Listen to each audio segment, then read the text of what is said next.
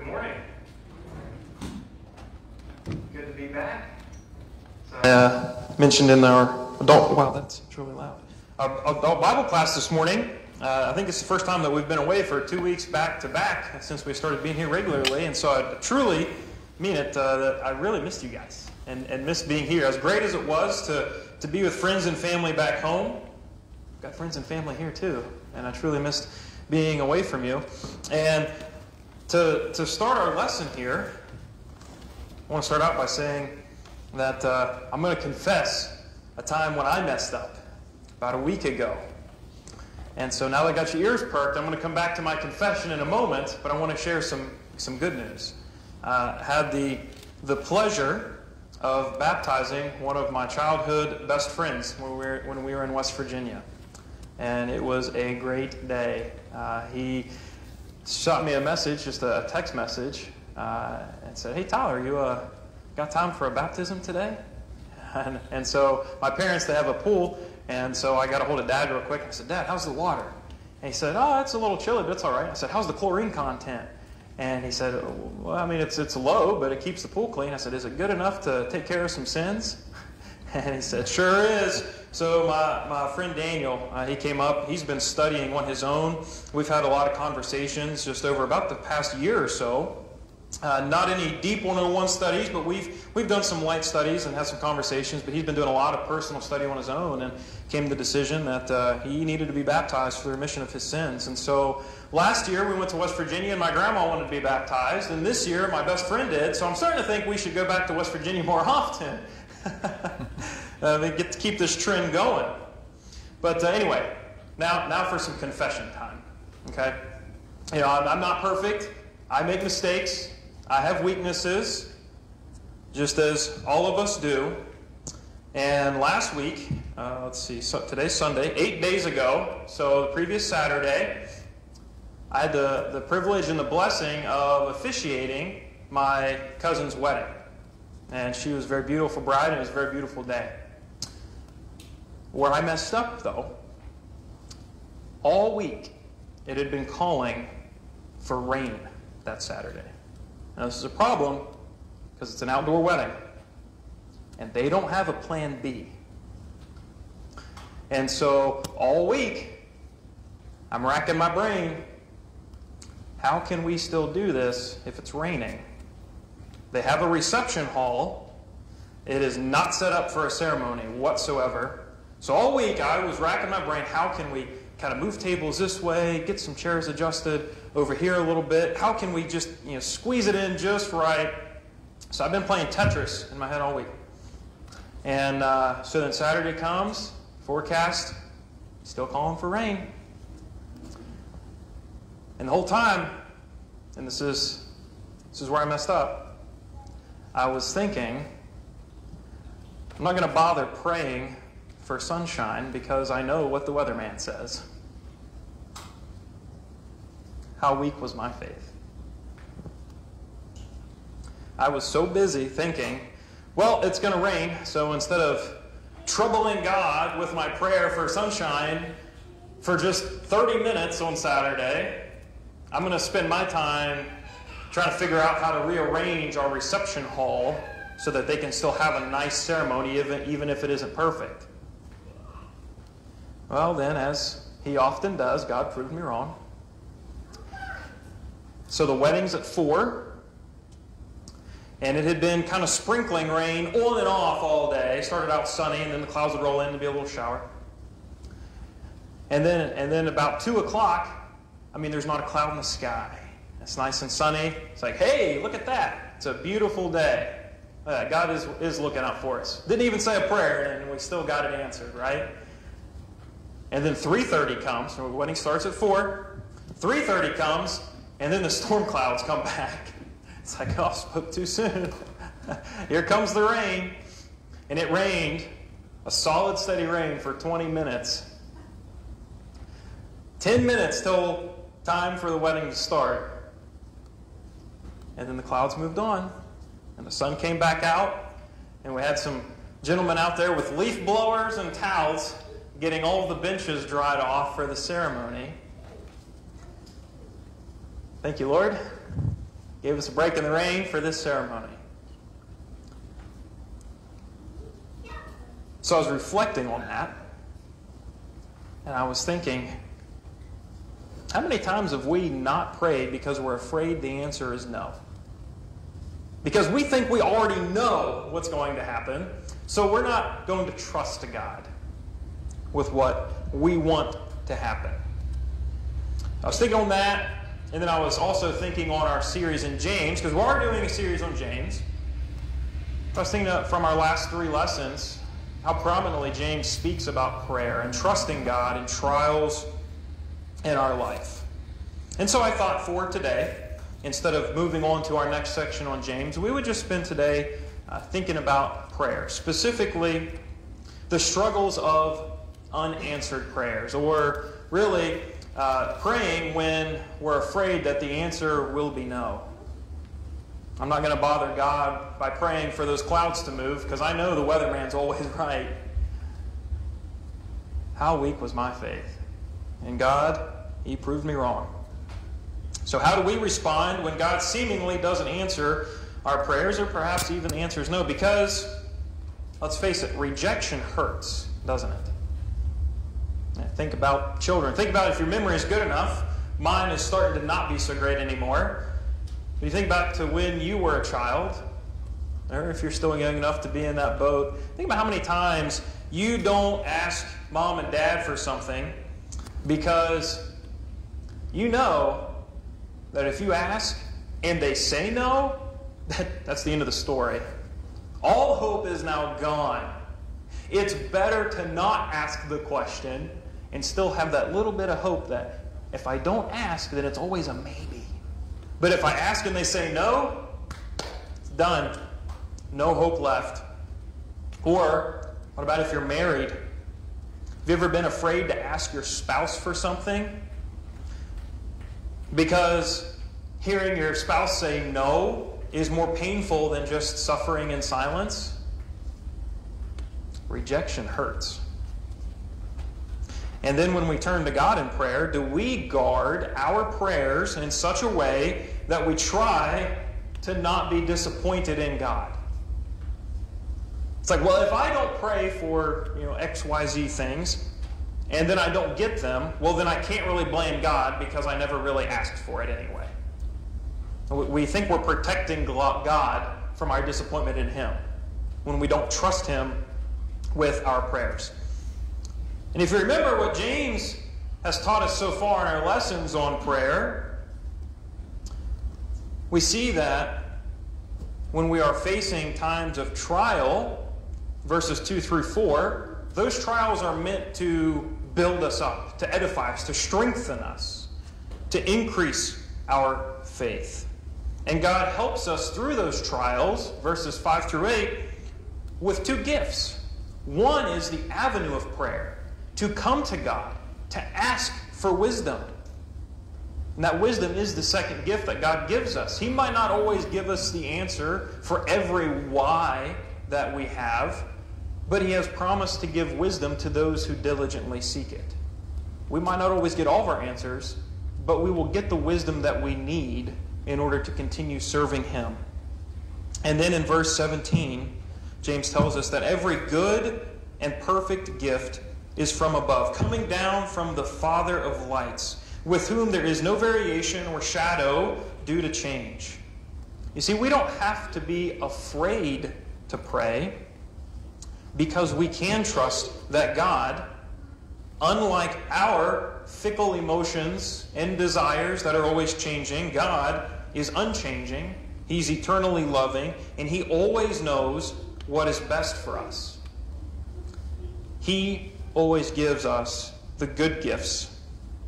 And yes, He will even allow us to be challenged from time to time for the sake of our growth. And now, it all sounds good in theory, but I know that there's been times in each one of our lives when we have questioned God.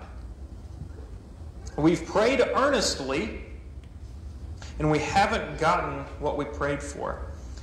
I know of people personally that they left the faith, they gave up on God because a loved one passed away, a loved one who there had been many, many earnest prayers for healing, but healing wasn't the answer that God gave. And because of that, they left the faith. And these are definitely hard and trying situations, and there's not always going to be an easy answer. But what I'd like to propose here for the next few minutes is for us to consider some reasons that God might say no, and then we will wrap up this lesson with some thoughts on things that we can do even when the answer is no. Okay, so let's jump in. 6 good reasons that God might answer with a no. And see, number 1, I'm hitting the controversial one right up front. Let's just get it out of the way. Number 1 is that it could be because of sin in your life. Now, this isn't an absolute rule because we're all sinners. If this were the case in an absolute sense, He wouldn't hear a single one of our prayers. But yet it remains true that John, chapter 15, verse 7, John teaches us that from the words of Jesus, if you abide in me, and my words abide in you, ask whatever you wish, and it will be done for you. It seems that God is more attuned to answer the prayers of those who are abiding in His Word. And then even James, and we'll get to this a few weeks, if maybe not months from now, in James chapter 5, James tells us that the prayer of a righteous person has great power. We see that even in Scripture, those that are living faithfully and obediently, their prayers seem to carry just a little bit more weight. But even God's non-chosen people, even those who aren't necessarily living faithfully, we still see plenty of examples when their prayers are heard. We have the wicked people of Nineveh in the time of Jonah.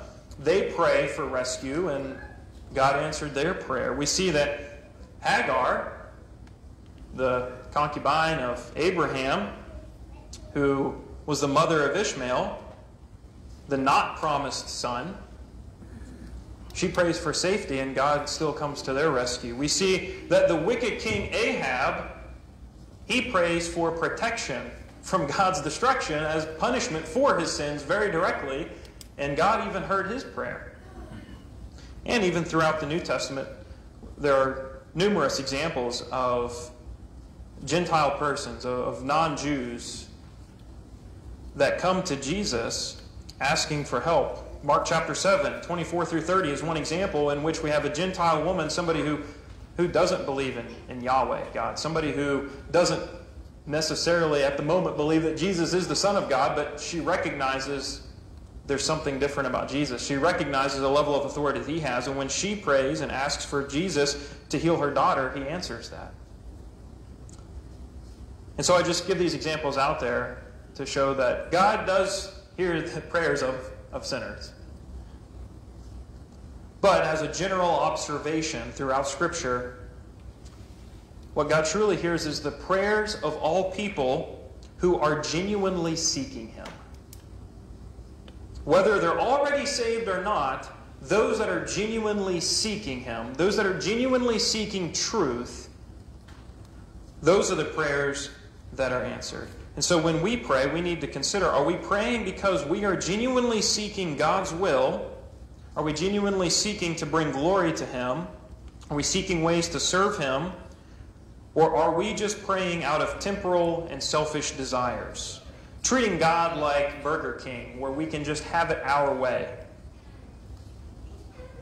See, God does allow us to suffer the physical consequences of our sins. And if we are not living a lifestyle that's focused on God, then God will allow us to experience what a life without God truly looks like. I want to share with you a couple real-life cases that I've either dealt with directly one-on-one, or I have some Christian brethren that have told me some of their stories as well, of people who are in this boat, where they are praying diligently for God to rescue them and to help them, and yet have no real desire to make changes for God. Why doesn't God help me? But I still go to the bar and get drunk with friends and complain about how my life is in shambles because of the poor decisions that I made while in drunken stupors. Why doesn't God save me from that? Why doesn't God help me while I'm still responding with anger and threats and even violently hurting other people every time someone crosses me or offends me in even the slightest? Well, I just don't understand why God isn't intervening in my life. Why doesn't God help me, but then enters into a relationship with a person who convinces them that drugs are okay? God, I don't understand why you're not saving me. Aren't you more powerful than my significant other who's got me hooked on drugs and now I'm living homelessly because I choose drugs? Why aren't you saving me? Why doesn't God help me while I go associate with friends who convince me that Norse mythology is true and that I should pray to Ogden also? God, why don't you hear my prayers? I guess if you're going to turn a deaf ear, maybe I'll see if Odin's listening. It's very much a fact that the majority of all trials allowed by God in this life come in the form of our own mistakes. The sins of ourselves or the sins of others are responsible for the majority of the pain and suffering that we feel. And we need to have the wisdom to identify the areas of our life where we're not including God, where we've cut him out for some reason. And we need to make him the primary focus in that part of our life. If you pray for God's help while continuing to live in sin, then your problem is not with God's silence, but with your own disobedience.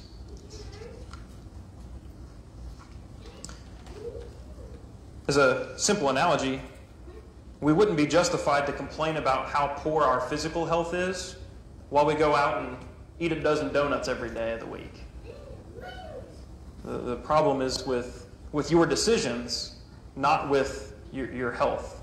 Your health could be fine if you made the right decisions, but in like manner, we can't complain about our poor spiritual health when we relegate God to a couple minutes a day, or maybe an hour of worship on Sunday. God is either primary in your life or he's not. And that's a decision that you need to make. But there are times when it is our sins that are to blame for the circumstances that we're in. Now, number two, why did God answer no? Well, it could be not because he's punishing us for sin, but because he's preparing us. He is strengthening our faith. He's producing steadfastness in us. We've already read from James, but Paul echoes this similar sentiment in Romans 5, verses 2 through 4. We rejoice in hope of the glory of God, not only that we rejoice in our suffering, knowing that suffering produces endurance, and endurance produces character, and character produces hope. Yes, there are trials in this life are meant to purify us. There are times that God loves us so much that he's willing to break our hearts, to break us of our pride, to strip us of our selfish and greedful ambitions, to light a match under our slothful and lazy feet. There are times God answers no as a wake-up call to toughen you up and to get you moving. I remember going through basic training about 7 years ago now. Actually, yeah, we're in the month of August, exactly 7 years ago now. I'm in the South Carolina heat. It's the hottest environment I've ever been in. We had the highs were 110 and the lows were like 95, and the humidity was 100% all the time. Absolutely miserable. And the wake-up calls that we got always came in the form of midnight, 2 in the morning, 4 in the morning, with drill sergeants coming in and throwing trash cans and toppling over wall lockers, causing all this ruckus while I'm trying to sleep, and they drag us out of beds and they start making us do jumping jacks and push-ups all hours of the night. And I was not too happy about it. I don't know anyone else was either. But they did it for a reason. They were training us how to respond in times of high stress. Because if you're out on a battlefield fighting an enemy, that enemy is not going to take a time out so that you can get a nice good 8-hour rest at nighttime. They're preparing us for war and for battle. And, truthfully, they're preparing us for a PT test too, because a lot of us couldn't pass the push-ups. And so, Army regulation, during physical training time, they're only allowed to give us a certain number of reps of push-ups. They were only allowed to do like sets of 10. They couldn't do any more. So, how do they get around that? You're not going to be able to pass your PT test of doing 40 push-ups when they're only allowed to train us with 10. So what do? Well, they wake us up at 3 in the morning because that's not PT time, and they smoke us for an hour. That's allowed. They were preparing us for the test. In like manner, there are times when God will answer no in order to strengthen us and prepare us for a future test down the road. And so in such situations, our focus needs not be on, God, why did you answer no? But rather, God, how can I still serve you even when the answer is no? How can I still bring glory to you even though I didn't get what I wanted? Now, number 3 is God might be answering no because he's protecting you from something worse. And this is where a little faith goes a long way. I've used this illustration countless times. I call it my red light theology. And that's you're rushing, you're running late to work, and you're driving like a madman through town, and then you get stopped by every single red light. And what you're cursing that red light. God, I just need the green light. I need to get to work. Well, what you don't know is perhaps that red light is what saved you from dying in a T-bone car accident. See, we don't know all of the ways that God is constantly and continually protecting us from even worse harm than what we're going through. To share a true story, my dad and then his first cousin Randall, when they were about college age, I don't remember exactly how old they were, this was long before I was even born, but when they were about high school, college age, Dad tells a story, they were going on a camping trip with a family friend of theirs. And they were really excited to go out kind of like a guy's weekend, going out to a cabin, they're going to do some fishing, some hiking, they're really looking forward to it. But then the night before they were supposed to leave, both Dad and his cousin Randall, they just unexplainably got really, really sick, like to their stomachs. Like they were questioning like it was like food poisoning or something. And they're like, man, we want to go on this camping trip, but I can barely get out of bed right now. I can barely get out of the bathroom. So we're going to have to cancel. Well then, so they didn't go. And the next night, the following night, their friend that they were going with, he died in his sleep at that cabin. There was a gas leak.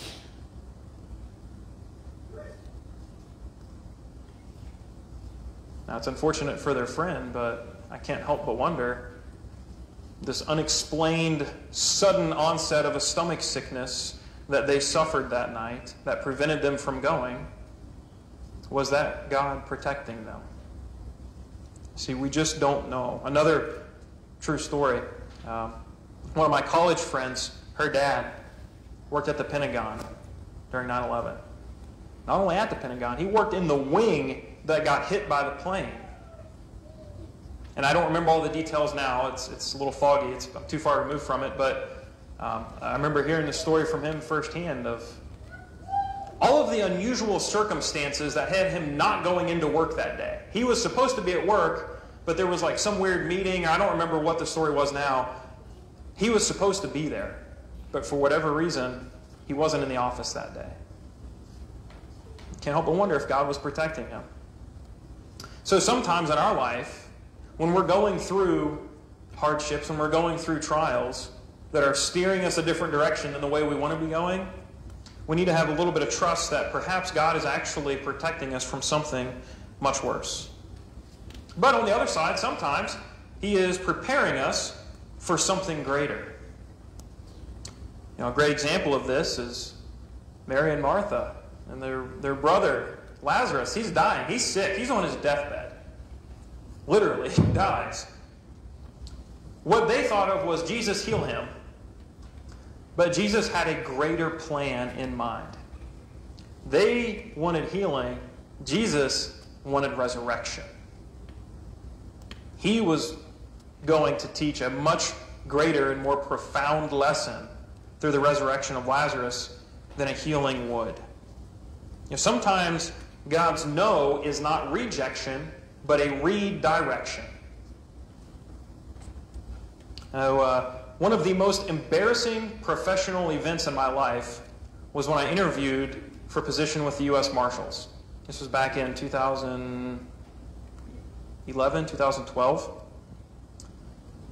And I'd say it was one of the most embarrassing because it was my first real interview for a job. I mean, I'd worked some other jobs, but none of them really. I mean, it was like working as a gym attendant, like wiping down equipment. Like it wasn't a professional, serious interview. And so I'm sitting here with a panel of 3 U.S. Marshals, and they're interviewing me to be hired by them as an intern, which would then become a deputy. And I choked. I froze. I remember they asked me the question, can you give us an example of a selfless act that you did? And in that moment of I'm just so intimidated by them, the only thing I could think of and fumble to get out of my mouth was, well, I helped my mom unload the dishes from the dishwasher. I'm seeing some laughter. I'm glad you all appreciate how trivial that sounds when I'm interviewing for a job as a federal law enforcement officer who has to track down, fugitives and criminals, right? I absolutely tanked that interview. It was so embarrassing. But that interview taught me some very valuable lessons. It taught me how to prepare for an interview. I knew nothing about the interview process. I was going in totally blind. I did not prepare for it at all. So it taught me how to prepare for interviews, how to think more professionally, and to have some things prepared ahead of time.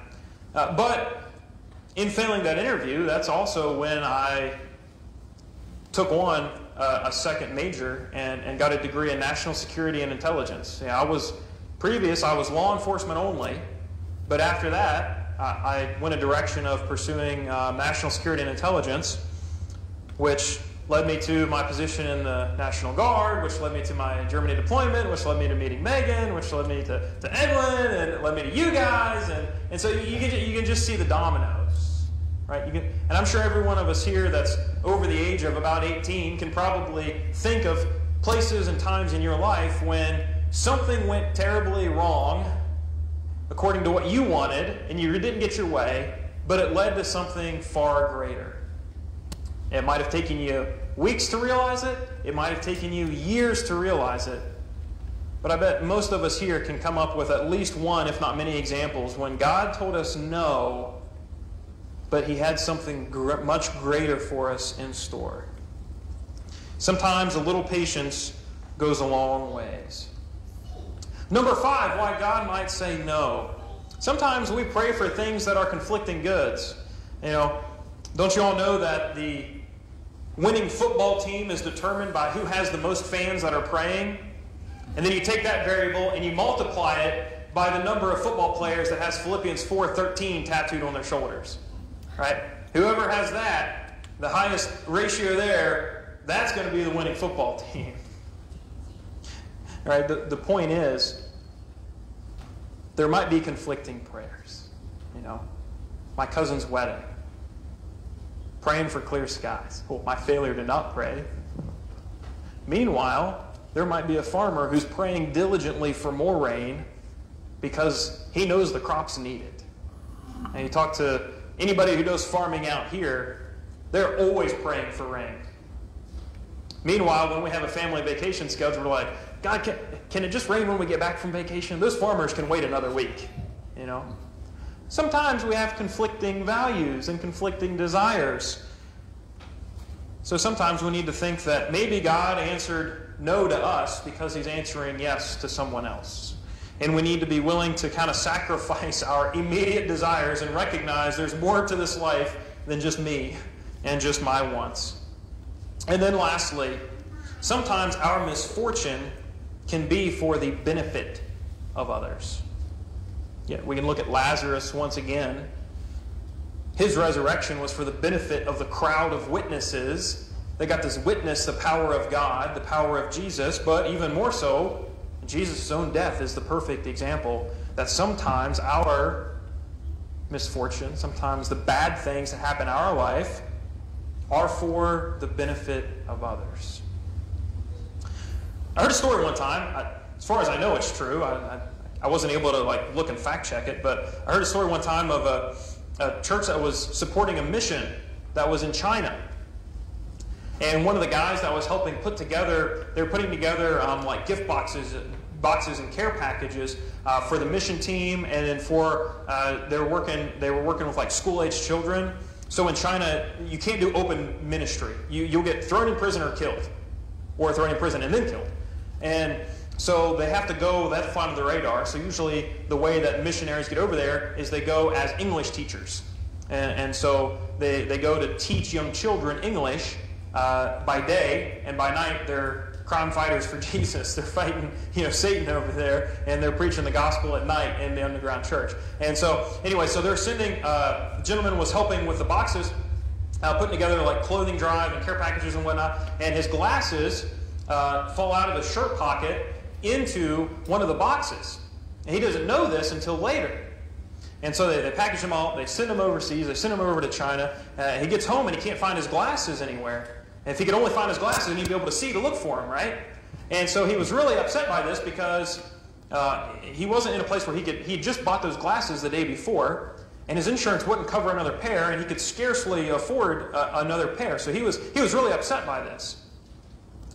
And so then months later, when the primary mission leader came back on furlough from that work and was speaking to the church, he said, "I want to thank you guys for sending those glasses in that care package."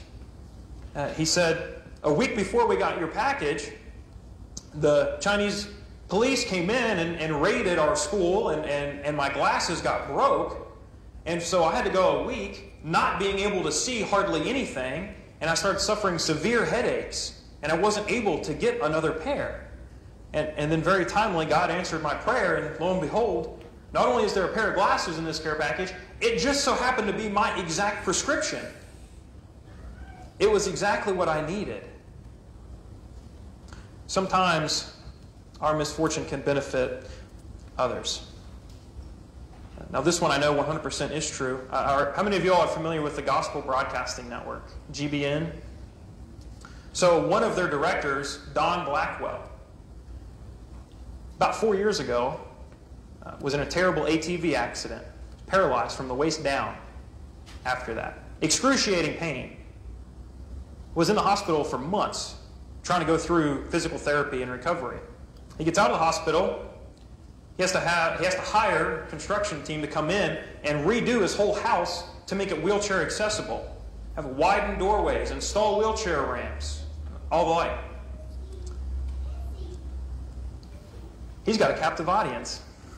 He's got a whole team of construction workers, so what does he do? He starts asking them about their faith. He starts preaching the gospel. And if I remember the story right, 3 of them wanted to be baptized after that. Joined a local congregation. See, sometimes what Satan meant for evil, God can use for good, so long as we are willing to allow God to use us for good. I can't even imagine the joy that Mr. Blackwell must have felt. God, why did you let me endure this terrible accident? Why am I paralyzed from the waist down?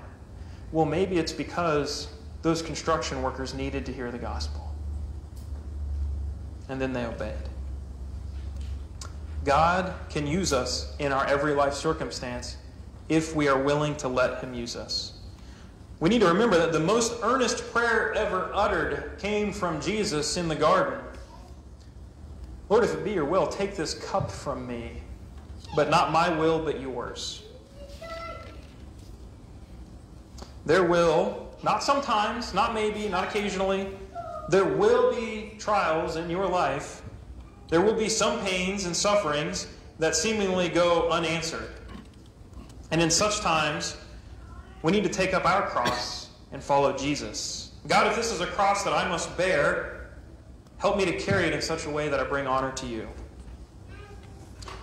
So I want to close this lesson by considering a few things that we can do when God does answer no. I think of the faith of Shadrach, Meshach, and Abednego from Daniel chapter 3. I think many of us are probably familiar with the passage. They're Israelites living as slaves in Babylon, and Nebuchadnezzar, the Babylon king, emperor, he issued a decree that anybody who doesn't bow down and worship the pagan gods and worship a golden idol will be thrown in a fiery furnace. They will be executed. They will be killed for not worshiping a false god. Well, these three Israelites, they refuse to bow down. And they say, our God is able to deliver us from this fiery furnace and out of your hands, O king, but if not, we will not serve your gods. What a powerful testament to their faith. God will save us from you, but if not, even if the answer to our prayer is no, we will never bow down and serve another god. There is only one God that we serve. And it is through their firmness of faith, and God does rescue them, that after that, Nebuchadnezzar issues a new proclamation that the Israelite people are free to serve their God. There will be no more persecution for their faith. Because of their firmness, the entire nation had their sufferings alleviated. Because the king said, okay, I'm going to let the Jews go on this one because I've seen the power of their God. Now, when you have a fearless faith such as this, the fires which Satan meant to destroy you are rendered nothing more than a warm reminder of God's protection in your life. So how can you respond to hearing no from God? Number one, focus on a specific goal. Because it's too easy when we get rejected, right? When we hear no, we immediately want to complain. That's just like our instant reaction. We lose sight on what's really important. So I would challenge that we need to focus on a specific goal, and we need to ask the right questions to help us with this. What is my goal in this prayer? What am I truly asking God for? What is it that I really want? How will it help me serve God? How will I serve God even if the answer is no? And now with these goals, I would challenge you not to be vague. So I'll give 3 specific examples. A vague goal would be like, well, I want to be a better evangelist. What does that really mean? Let's be more specific. I want to have 5 conversations about my faith per week. That's a specific goal. That's something you can work towards. What about, I want to be a better spouse? Well, that's pretty vague. Let's be more specific. Let's really focus on what do I want out of being a better spouse. How about, I want to do 5 charitable deeds for my spouse per day. That's a specific goal that you can work towards. That's a specific goal that you can pray for God's help with. I want to be a better Bible reader. Well, again, that's a pretty vague goal. What does that really mean? How about you set a specific goal? I want to read 15 additional minutes per day in God's Word. Second, establish a plan of action. So you're focusing on a goal. Now you need to focus on a plan of action. Don't wish without working, and don't pray without performing. Sometimes the answer to moving a mountain is being handed a shovel, and you need to start digging. How can you work toward accomplishing that goal? You need to assess the tools that God has already put in your life so that you can get to work. So for evangelizing, think about the number of situations you have every day in which you could talk about faith more. Then decide to start ceasing some of those opportunities. For example, the next time you're waiting in line at a coffee shop, form a concrete plan on when you're going to take action. What about being a better spouse? Consider all the things that you know that your spouse likes, and then look for opportunities to do them. Now, maybe your spouse is attentive to words of affirmation. That's their love language. Make it a goal to do 5 compliments per day. Now, what about better Bible reading? Take some time to think about how much time has God really given me in a day? Out of the 24 hours we have for today, how am I using it? Where can we make sacrifices? Is it waking up 15 minutes earlier? Is it doing 15 less minutes of screen time maybe. Find a specific plan to begin working towards what you're praying for. And then focus on the self-discipline. You've got the goal, you've got the plan, but now it's going to take discipline. Practice makes perfect, and the mountain isn't going to move with one scoop of the shovel. You wouldn't expect to lose 20 pounds overnight because you ate one salad. I mean, I do, but it never works out. I'm always disappointed every morning when I jump on the scale and I'm like, well, that salad didn't do anything for me. But our prayer life is much the same way. Change takes time. Change takes time. Trust God through the process and seek out His will as you're sticking to it. And then lastly, focus on prayer. Focus on gratitude. As Paul tells us in 1 Thessalonians 5, 16 through 18, rejoice always, pray without ceasing, give thanks in all circumstances. For this is the will of God in Christ for you. You know, it's kind of funny. Last night while I was thinking about my lesson over and thinking about prayer and thinking about gratitude, I was cleaning up after supper, and I'm very hurriedly moving the dishes from the table to the sink. And we had a steak knife on one of the plates, and I go and I move it very quickly over, and I hear it sliding off the plate. And it stops at like its perfect balance point, where like just, I mean, the smallest fraction more, and it's going to fall. And where was it going to fall? The point was going to land right on my foot as I'm standing by the sink, but it stopped right on the edge, and it didn't fall. It's those little moments like that that we need to stop and say, oh, thank you, Lord. I don't have to go to the hospital now. Thank you for that knife stopping and not falling on my foot. It's those little reminders, those little things that we need to focus on and be thankful for. Positivity is just as contagious as negativity. And when we fill our minds with all of the things that go right, the things that go wrong won't seem quite as painful. So in closing, we'll go back to James. Every good gift and perfect gift is from above, coming down from the Father. Now the greatest gift was His Son, a sacrifice for our sins, the narrow gate, the only door to salvation. The prayer that God has already answered yes to is, God, save me from my sins. Jesus has already came. He's already died on the cross for you and for me. And the gift of that death on the cross is met with forgiveness of our sins when we join in that death through the waters of baptism. If there's anyone here this morning that has yet to do so, and would like to have their sins forgiven, that is a prayer that God's already answered yes to. You just have to be willing to submit and obey to His word. If there's anyone here who just needs simply some prayers, some extra support or encouragement, feel free to let us know. Use this church family. You can let us know publicly here as we're singing. Let us know afterwards. But reach out so that we can help you with whatever you're going through. Whatever your needs are, please let us know as together we stand and sing.